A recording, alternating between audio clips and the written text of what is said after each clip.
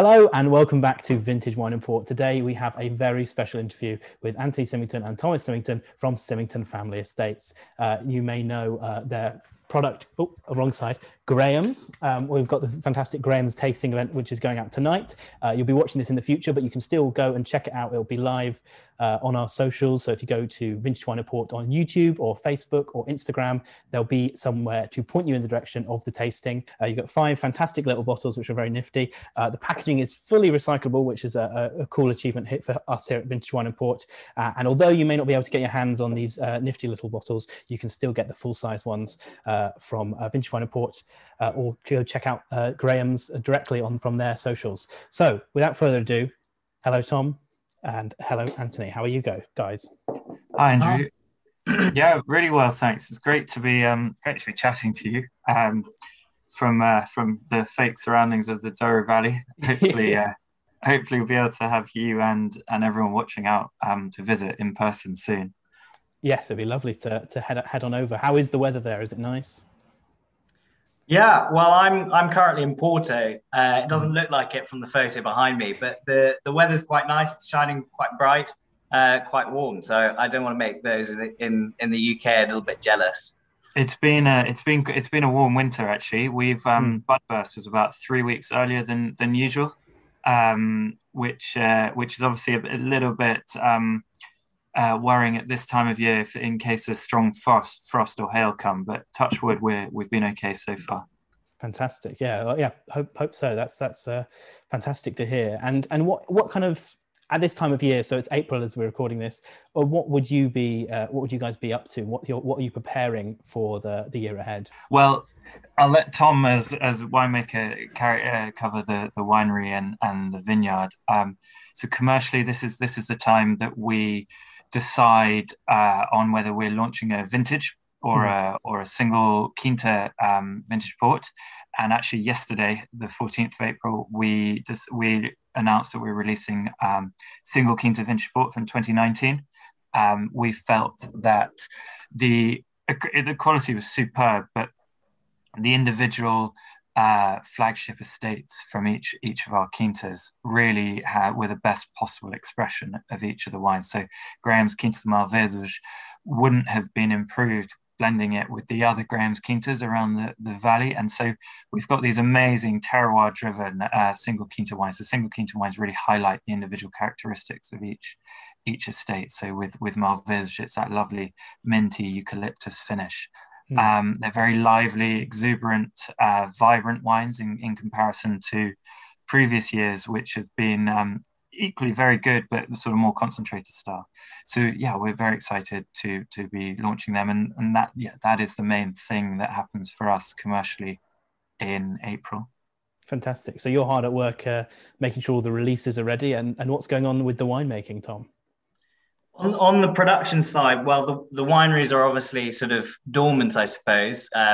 There's no harvest, so they're sort of closed. And the vines, as Anthony said, we've already had budburst. I was actually up in the Douro a few weeks back, and they were just beginning to burst. It was pretty incredible, actually, seeing the differences from right down on the river, how quickly they burst, and then you drive to the top of the mountain up to Kirazirda, and you climb about 300 meters, and you see this slow transformation from vines that have budburst to vines that are just bursting to not at all. So it was it's pretty interesting. So right now it's quite a critical stage for the vines. They're obviously got young green leaves, and so we have to be really careful with the rain. We're hoping we won't get any hail or intense precipitation, because that can be a little bit damaging. But yeah, fantastic. So it's quite an exciting period, but it's perhaps not your busiest period of the year. Yeah, no, so it's sort of it's like the beginning of new life. It's spring, isn't it? Whereas actually we've done all the work, and the vines are sort of doing their own bit right now. Nice. That's lovely. I hope you have a bit of a time to although I'm sure you'll be hectic and busy with lots of releases and work, and I hope you get a bit of time to relax and enjoy the beautiful weather out there. And how long have you kind of been involved in this process? So that obviously the Symington's a family company. How long have you guys been doing the roles that you're doing now? Ourselves individually, or the family? Oh, we'll start with yourselves individually, and then we'll go through the history books. I've worked in wine for a number of years, and joined the family business about 4 years ago. Mm-hmm. Working predominantly working exclusively in the UK market. So I look after the UK, which is great. It's a lovely blend of being able to spend time in Britain, visiting all of our customers, and also balancing it with time back home in Porto. Lovely. And yourself, Thomas? I studied winemaking and viticulture at Montpellier in France. And I've done quite a few harvests around the world. So Burgundy, I've worked in Bordeaux, Australia and Barossa, a little bit in New Zealand as well. And obviously at home, I think both me and Anthony, when we're quite young, we're chucked into the lagars before they're even sort of over our waist. So we sort of swim in the grapes quite young. And then going into our teens, we'll do quite a few summers working the harvests. At the moment, currently, I'm working with Anthony in the UK in the market, helping out on that side of things. Yeah. So where you've been out in the world and experiencing all these different kind of wineries, does this feel like quite a homecoming to be back at the Symington? Absolutely. Well, I'm lucky enough to be in Porto at the moment, working from home. So being able to work with my cousins has been incredibly nice, and to be able to experience the Douro, especially at this time of year, which is I don't normally get to do. It's been a really nice period. But very soon, in a couple of weeks, I'll be over in London again, helping out Anthony out in the market. Oh, lovely. So yeah, that's a really nice balance, isn't it? Having the kind of best of both worlds. And you said earlier about your family. How long has the family been doing it? So so it's been passed down from generation to generation. How long has that been going back? So Tom and I are part of the 5th generation, and then our fathers are the 4th, obviously. And it's lovely to be able to work alongside them and learn from their experience. The first Symington to arrive in Porto was called Andrew James, AJ, and he was only 18. He'd grown up in Glasgow, on the edge of the city, in quite a big family, and there was a recession in the early 1880s there, and aged 18, he went looking for a job, as his parents were struggling to support him and his siblings and feed the whole family. He couldn't find a job, and so to sort of save on the mouths to feed, he got on a ship, and fortunately for us, he got off in the city of Porto, where he had some connections. He started as a cellar hand at Graham's, worked his way up, and then left, and he joined Warre's port, where he eventually became a partner. And then with the Warre family, who were in charge of Douro at the time, they merged so they could become involved in their own family business. So that's how Douro and Warre came to be together, and then and built into what they are today. And then in 1970, our grandfathers, my grandfather and Tom's grandfather, bought back Graham's, which is a lovely sort of cycle. So yeah, the Symingtons have been in Portugal making wine since the 1880s. Although AJ's wife, Beatriz Atkinson's family, go back to the 1600s. So through one line or another, we've been there for quite a long time. Wow. Absolutely. And we've all sort of grown up in the Douro. I suppose we've been in the Douro for almost 150 years now.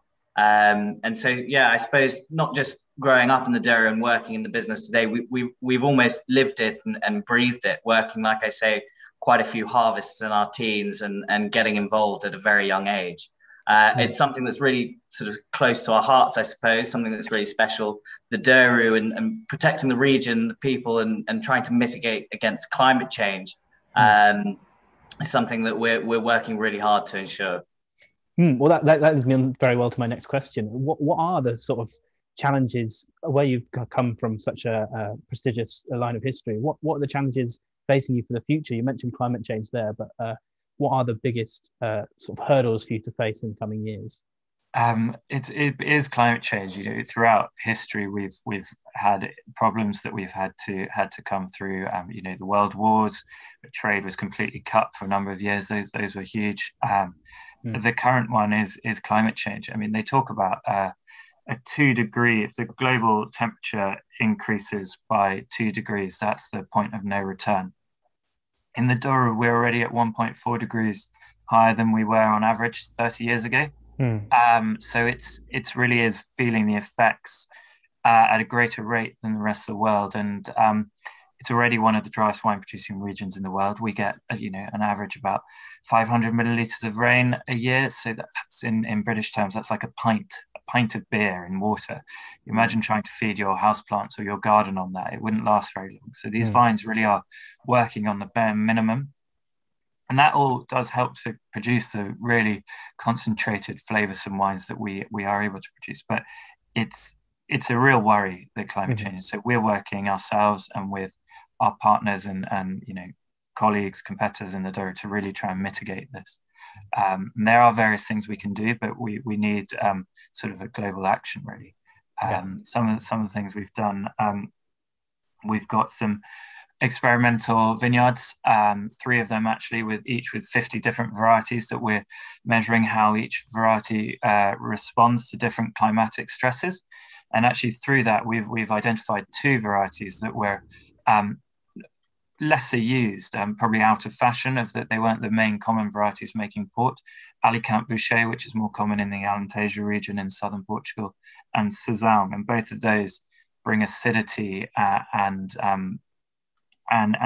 volume in those super dry years when obviously acidity is key to the freshness in a wine, which can sometimes be lacking in overly hot years.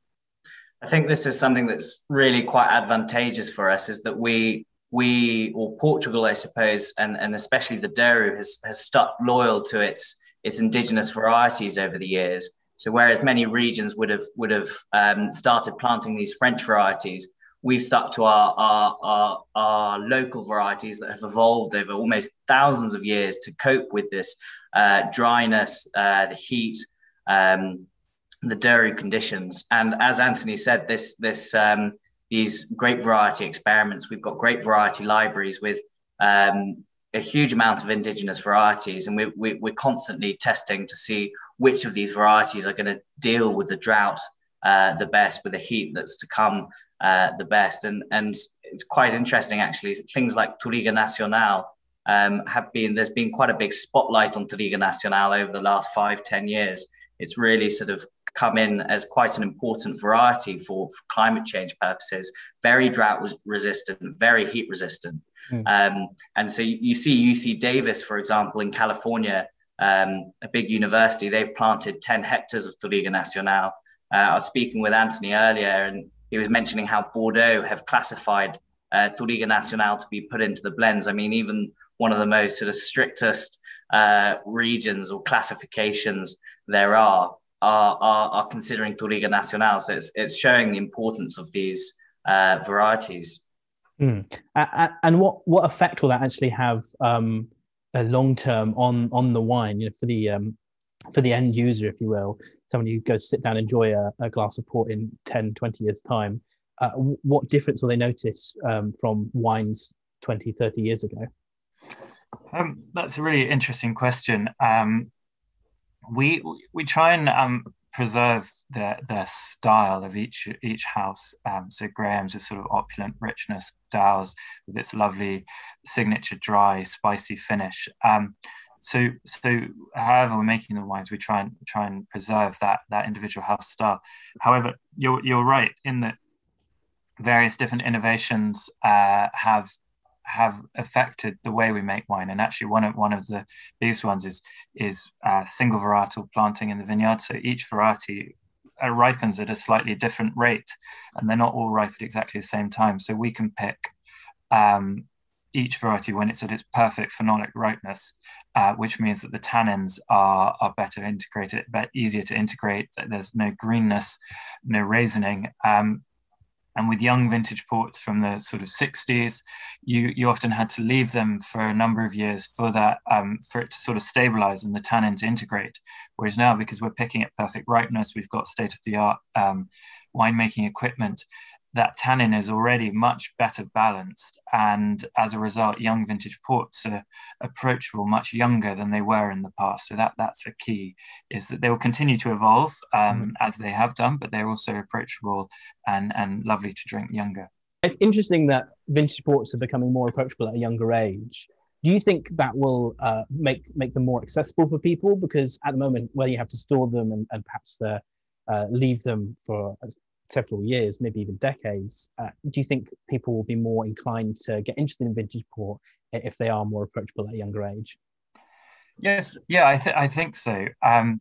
There's definitely, it's a magical wine, vintage port. It's sort of the king of port, and to watch it evolve over decades and see how it develops is special. And often if you're given a case or you buy a case, to try a few bottles at different stages of its evolution is a lovely thing to be able to do.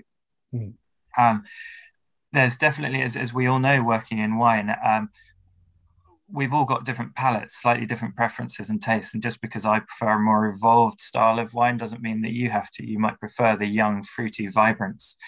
And so because they are approachable young, it definitely opens up the possibilities and opportunities to people with different tastes. In Portugal and in France and the United States, actually, they do tend to prefer drinking a younger style of vintage port, whereas in the UK, we've always erred more towards the more evolved, mature vintages. So definitely being able to drink them younger will make it more approachable to more people. Brilliant, because we've certainly noticed here that Tawny and Kalita ports seem to be booming in popularity, perhaps because of that very reason, because they're immediately drinkable and aren't necessarily as fussy. Have you noticed that as well, Tom? Have you noticed Tawny and Kalita ports growing in popularity? And if so, why do you think that is? Absolutely. There's been an increase in revenue of Tawny ports in the UK of 20 million over the last 8 years for premium Tawny. And I think that it's no coincidence. I think one of the big shifts that we've seen in Tawny port is the clear bottles. I think it was Graham's and Warre's that were quite revolutionary in putting these Tawny into clear bottles, and it allows for the consumer to actually see the liquid. And as you know, Tawnies have an incredible sort of golden amber tawny color, and it makes the wine a lot more approachable, especially to those who don't necessarily know what's in the bottle. And if they can't see it, it's probably harder for them to pick it up and decide to buy it and taste it. So I think that's been pretty incredible. Also, within the Graham's Tawny range, putting them in a slightly shorter, fatter bottle has certainly appealed to quite a few of the rum and whiskey drinkers. Another thing I think that has pushed the Tawny category is this ability to drink the wine quite chilled. We actually recommend sort of popping the wine in the fridge 20, 25 minutes just to bring that temperature down a little bit. And really, those young Tawny ports is the best way to enjoy them. And it also maybe deseasonalizes port drinking as well. It means you're not so much sticking with a room temperature port at Christmas. You're drinking these sort of nice Tawnies on a hot summer evening after dinner.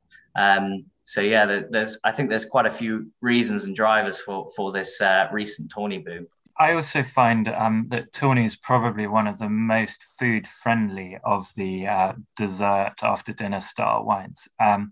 Its sweetness, but also its acidity makes it able to pair with almost any kind of pudding, really, from ice cream, chocolate, creme brulee, and also the traditional cheeses. So it's really versatile. And yeah, I think it's a lovely style. It maybe appeals to a broader range of palates than vintage. And like you mentioned, Andrew, not having to decant, it's ready to drink as soon as you pull the cork is definitely a plus. That's really interesting. Although I am now very hungry for some creme brulee.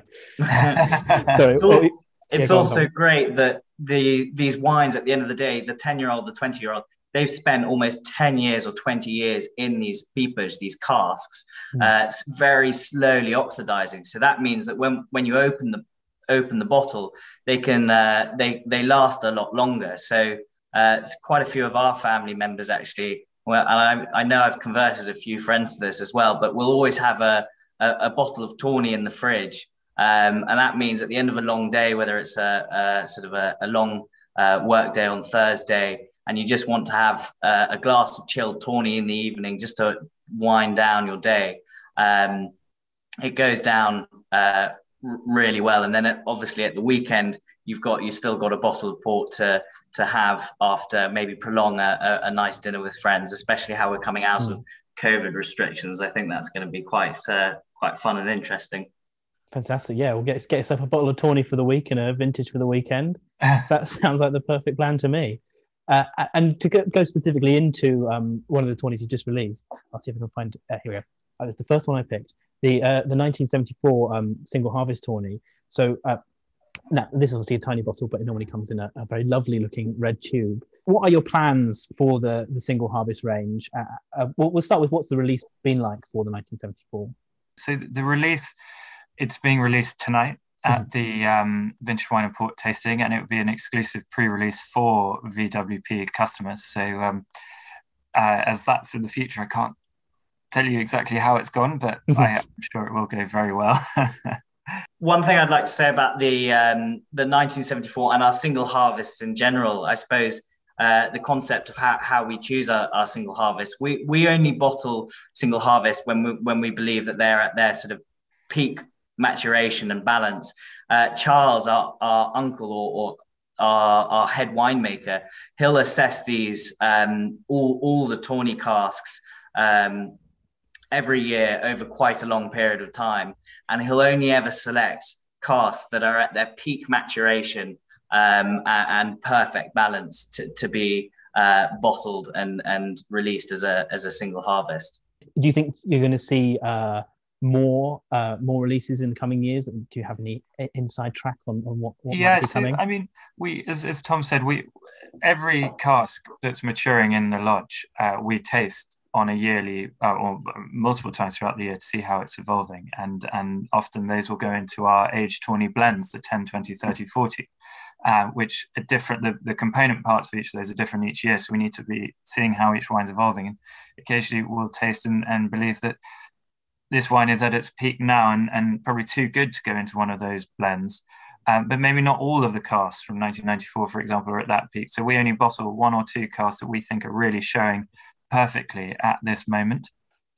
And we'll continue to do that as we discover them. The 1974 makes up the sort of key component of our Cellar Masters trilogy range, which is the 1940, the 1974 and the 1994, so 3 single harvest Tawnys from each slightly different stages of evolution, the 3 different stages. So yeah, it's a key part of the ports we produce and will continue being. They're always released in limited editions, so once they're gone, they're gone. That's really exciting. Does it feel knowing that you're bottling casks from 1940, 1974, do you feel quite proud and excited that your children and grandchildren might be bottling the wines that you've made in this modern day? Yes, I think it's one of the really special and lovely things about working for a family business is that although my grandfather is no longer with us, every time I do a tasting of some of these wines, it's a tribute to him. You know, I'm talking about the wine that he and Tom's grandfather made themselves with their hands, and you know, our children hopefully and grandchildren will be doing the same. Which is really special to be able to pay tribute to someone who's no longer here, particularly when they're a close family member. It's an incredible thing to sort of what we quite often do before tastings is we'll go through the diaries of our grandparents or sometimes even great grandparents to see what the climate was like that year, to see what they were doing, what their challenges were. And yeah, I suppose like Anthony said, it's a great testament to our fathers and our grandfathers. Sort of history in a bottle. That's amazing. I can't think of anyone else that will have that same sort of connection through the generations. That's amazing. And to flip back to to vintage ports. One of the things you've recently done as an innovation is you've introduced port bonds. How has that changed the way you operate? Can you explain a little bit what they are for somebody who doesn't know? Yeah, the vintage port bonds have been revolutionary. Is particularly for gifting, whether it's for a christening, a wedding, or big anniversary birthday, giving port from that year, the year of birth, year of the marriage, is really special. Usually what happens with vintage ports, so the harvest occurs in September, in the autumn, and we make the wine, and then 18 months later we'll release a vintage. So for example, April now we're declaring the 2019s, it's 2021. Obviously you can't wait 2 years to give a wedding present. Your friends might be a bit upset with you if you don't give them something. And so the vintage port bond works as a future in a way. So you purchase a bond, we craft a very smart certificate. It's all embossed and engraved with your name, the recipient's name, and a message, which they then receive for their birthday, wedding, christening, etc. And then when the wine is released 18 months later, we deliver that to you or to them, however you decide. So it's almost two presents for the price of one, which is lovely. And they are smart. My brother-in-law, for example, I gave him one when my niece was, well, actually I gave my niece, I hope my brother-in-law doesn't drink it all before she turns old enough, when she was born. And he's framed it and put it in their downstairs loo. So they're fun and nice mementos to have. That's brilliant. It's a great thing as well. Sort of 2 years later, quite often people have forgotten about their vintage port that's to come, or not expecting it. So it's a great surprise to know that you've got a case of vintage port on its way. So it's really fun. That is really nice, because they do make wonderful. A vintage port is a fantastic anniversary present because it's tied to a specific year. But as you say, having to wait 18 months to get that year it's a brilliant workaround. It's really exciting. And perhaps you can maybe give us. So you've already told us about the 2019, which you're working on the releases and information on that at the moment. Do you have any inside track on what 2020 might be looking like? Yeah, so I worked this harvest. I worked 2020 harvest, and we had really good conditions earlier on in the year. The previous year, 2019, we had quite a bit of rain, so the water reserves had built up quite well. And also the previous year, the vines weren't pushed, or they didn't struggle too much. So their general reserves were quite good, and they were quite hardy coming into 2020. We had sort of quite drought conditions up until harvest, but with these water reserves, it looked like it was going really well. And certainly the first part of the harvest went really well, picking at perfect maturity. The Touriga Nacionais came into the winery in really good conditions, superb. But it was halfway through harvest. It must have been around the 15th of September, where all the vines, all the vineyards and varieties almost decided to sort of pack up and ripen, mature all at the same time. It had been this prolonged heat, really hot vintage as well, that started dehydrating the vines. So we actually lost about 30% of our crop in 2020. The quality we had early on in harvest was really high. So it's going to be a small harvest, but it was certainly some wines would have come through with really high quality. Obviously, there's still another year of assessing to see whether it's of vintage standard, but certainly an interesting one. So potentially scarce but excellent. Then it might be the outcome. And how has also obviously the weather is always a factor in the winemaking, but how has the pandemic over the last year affected the 2020 harvest, and how you've operated as a company? I mean, Tom was there in the middle of it. It was definitely the COVID harvest, wasn't it, Tom? Absolutely. It was probably a little bit sort of worrying going into the harvest, because we didn't know quite what we were going into. but obviously sticking with all the regulations, the masks, the social distancing. But you can imagine a harvest operation where the Douro, it has a massive influx of people from the surrounding regions to pick all the grapes. These terraces, these vineyards are all on terraces, and so there's very little sort of machinery or mechanization within the Douro. So it depends a lot on the people in the community. And so coordinating this is incredibly difficult. And if we had teams, picking teams, winery teams, if we had a case within one of those teams, the whole team would have to quarantine. So we had to be extremely careful, really, really strict, and constantly adhering to all of the rules. It was certainly a difficult one. There's a lot of pressure on the picking, like I explained earlier. But luckily we got through it all, and definitely with a fun spirit and a community feel. It was also key to the Vesuvio, where we make all our port exclusively by foot trodden. We think it's the second time in the history of the Quinta that there was no treading, which is pretty remarkable. Quite sad, but obviously had to be done. 2021 harvest. It's sort of wait and see at the moment, as with everyone in the world. We'll just follow the rules as they become clearer. Yeah, so it'll be a very interesting. Well, you mentioned it earlier because the conditions, it might be a very interesting vintage anyway. But perhaps historically and commemoratively, it'll be a very interesting vintage for the future. Yeah. And I suppose one thing that has come out of this, which might be a potential positive, is that we have moved to online tastings. So people can get up close and personal with yourselves and with winemakers all over the world without having to get on a plane or spend lots of money to travel out. Although it would be lovely, and I certainly will be keen to get out there once we're allowed. But it does give a greater option, perhaps, for more people to experience wine tasting with the makers. What are your thoughts on online tasting? How have you found them? I think, you're spot on. It's a great way to be able to welcome everybody into our homes, into our winery, and talk to them from the comfort of their own homes. You're able to speak to a larger number of people from a wider geographical area than traveling around, and we all know that travel is one of the greatest contributors to climate change. And so we should be mindful about how much we travel. So that's definitely been great. I do think there's no substitute really for in-person interaction.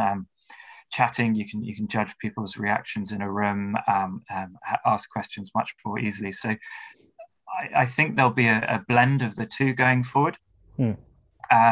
Definitely, perhaps more targeted in-person experiences and tastings to minimize that excess of travel, and continue with these online tastings. Tom and I were talking about there's, I think globally there's probably an element of Zoom fatigue that may wear off a bit as we all get back to normal, and people might have less time to join wine tastings. But as if these platforms that have been remarkable throughout lockdown continue to innovate and improve, then yes, I see there being a balance of both going forward.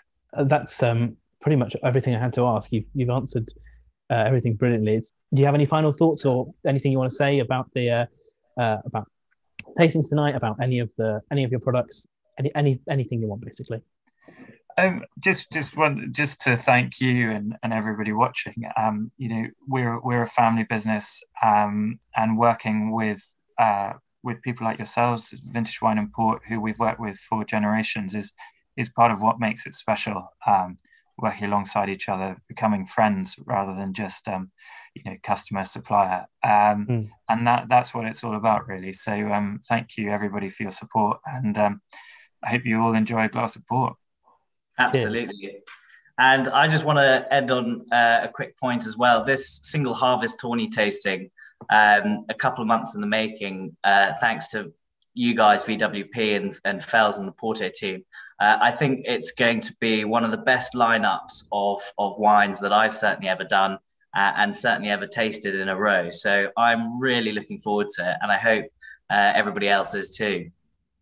Well, we're definitely very excited here. Tony gave me my box today, so I'll be going and enjoying it. So I'll see you tonight. If you're watching this in the future, which you will be, the tasting is still available. You can still go watch it and get the insight from the video, but you will have to go buy individual bottles, I'm afraid, but it's well worth it. So thank you so much once again, Anthony and Tom, for joining me, and we'll see you next time. Cheers. Thank you very much. Cheers. Thanks.